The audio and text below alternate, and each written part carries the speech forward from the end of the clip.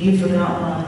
Can you do the motions to that one you sang last week? Can you sing up, do the motions? I'll hold the microphone. Okay. I hold a caterpillar, whining up the tree. It wiggles left, it wiggles right, it wiggles after me. Burning in the box, won't go away at head. But when I opened up a box, a butterfly head. Now I never make one, not even if I tried. Could only God in heaven and make a butterfly. Oh, that's Way up high in the apple tree, two little apples smiled at me. I shook that tree as hard as I could. Down came the apples. Were they good?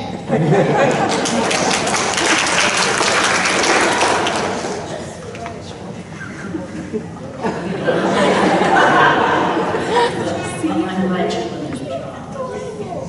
But you know what? Lulu went to school. You know who Lulu is, that black dog.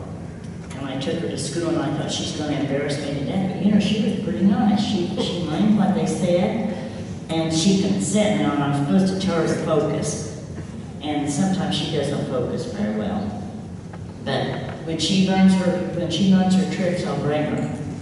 But I'm afraid she's not ever went off the pew now because her tail is laid off. And this morning, a rabbit ran out, and that dog took off, and I thought, oh dear, there goes the electric fence. But she stopped. She didn't go through it.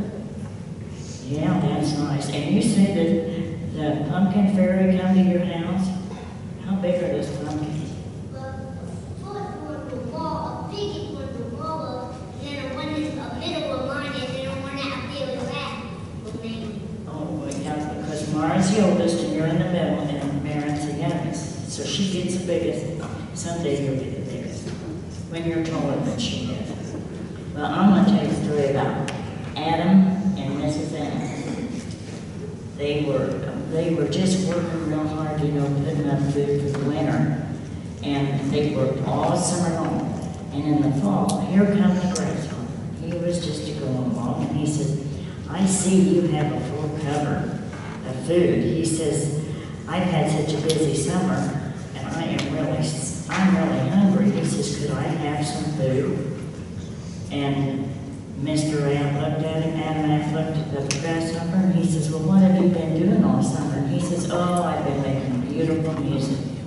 And you know what? The ant looked at that grasshopper and said, if you sing all summer, you don't eat in the winter. And you know, God, when we gripe about having to do jobs that Mom and Dad tell us to, they're teaching us how to take care of ourselves, and God loves a good worker. So remember, if you sing all summer, you're not going to have any food in the winter. And we want to do what God wants us to do and work. And that's why Mom and Dad gave you chores to do, so you'll learn how to do your chores. You do yours, don't you? Nathan? Well, what chores do you not like to do?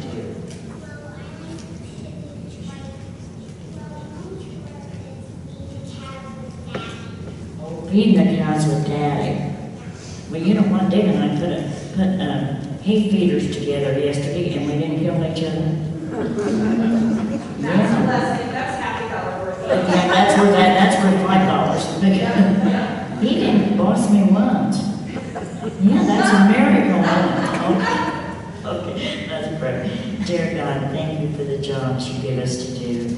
But most of all, dear God, help us to spread your word and love everyone we come in contact with this week. We may not have to like what they're doing, God, but help us to love the people and let them know that Jesus Christ is our Savior. In your holy name we pray. Amen.